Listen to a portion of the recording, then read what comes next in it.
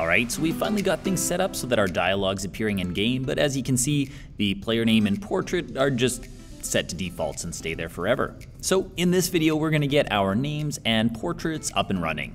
Let's get started. So the first thing that we're going to need to do is head down to our dialogue folder, go into scripts, we're going to open up the advanced dialogue manager. So the first thing we'll need to do here is create some variables to hold our information. So we'll make a private string called current speaker for the current speaker's name, and also a private sprite to hold the current portrait that we want to display. Now we just need to fill those variables with some information, so we can head down to our update method.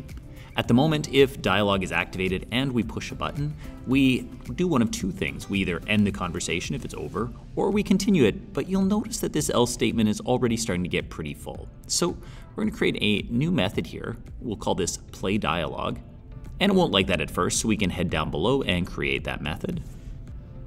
Now we can go back up to update and just copy those three functions and paste them to play dialogue. We can also remove the brackets on either end of play dialogue now, as there's just the one function here in our else statement, and that just keeps things looking nice and clean. Now within play dialogue, there's two things we need to do. First, we need to see if it is a random NPC that's been selected, and secondly, we'll have to look and see if it is a recurring character that has an actor scriptable object created. So first thing we need to do is actually check if it is a random one. So we can do this by going if current conversation.actors, and we'll just check the actor of our current step in the conversation. Now if that's equal to dialogue actors.random. Now you may remember earlier we created a number of enumerations called dialogue actors for recurring characters.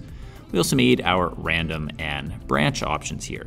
So if it's a NPC that does not show up repeatedly in the game, just the once, you can use random, and you can actually just set the information on the NPC rather than having to create a scriptable object. Now there's also the possibility that it's a recurring character, in which case we'll need to make an else statement. And I'll just move these back over to the side. Now we'll come and fill these two options in just a moment, but first let's just finish this method. So once we've selected whether it's a recurring character or not, we want to actually display the dialogue, which we're already doing, but we want to add now that we're going to have our actor's name text equal to the current speaker, and our portrait sprite equal to the current portrait. Now we just need to get that information, depending on whether or not it's a random or recurring character. Now to do this, we're actually going to create one more method, and I know this is a lot of methods, but it will help keep things clean and easier to follow later on when you're referring back. This new method will be called setActorInfo, and it won't like that, of course, because we haven't created the method yet. And you may be asking, why are we having an if and else statement if both of them are going to send us to the same place anyways? That's because we're going to pass a little bit of information in these brackets onto the new method. To show you what I mean, let's create that method. So it's a void setActorInfo. And in the brackets, we're just going to create a bool for whether or not it is a recurring character. Now we can update our setActorInfo so that if it is a random character, it's not recurring, so we'd put false. And if it is in fact a recurring character, we'd put true. So now our setActorInfo can act differently depending on whether or not it's a recurring character. So down in our setActorInfo now, we can check to see if it's a recurring character, and we can have different things happen depending on whether or not it is. Let's just pop back to Unity for a sec. I know it's been a little while since we dealt with this. If you look in our actor SO folder, you can see that we've created these scriptable objects for recurring characters that hold their name and portrait, but at the moment all that information is just stored in our project folder. None of it's in the game. So now we need to access that information. So if you scroll all the way to the top of our advanced dialogue manager, we're just going to create a public actor SO array called actor SO that will just hold on to all of our scriptable objects for recurring characters. This will make a sort of library that we can refer back to and get information every time we do dialogue. So now we can click on our dialogue manager, and it will now have an array here for our actor scriptable objects. So each time we create a new actor, we can store their data here. Now to do that, we're going to need a for loop. Now you can get the syntax for this by typing for and then double tapping tab. Now what we want to do here is loop our way through the entire length of our actor scriptable object library. Don't forget to make that a lowercase a. And now for every scriptable object in that list, we want to check to see if the actor SO we're currently looking at has a name that is equal to the name of the actor in our current conversation. So current conversation dot actors and then step num, so the actor we're currently supposed to have speaking.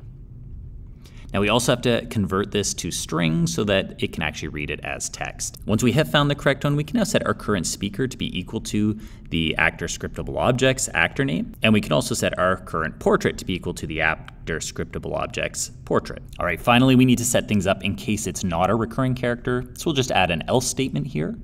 And if it's non-recurring, then we'll just make our current speaker equal to our current conversation dot random actor name, which is just information we input in our NPC dialogue.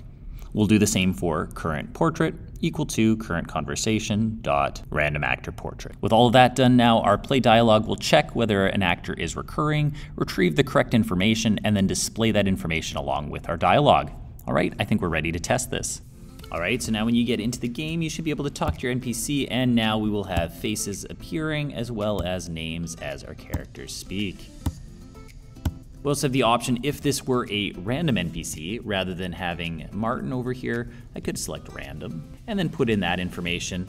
And I don't actually have a sprite for this one, so let's see what sprite number 1 is randomly.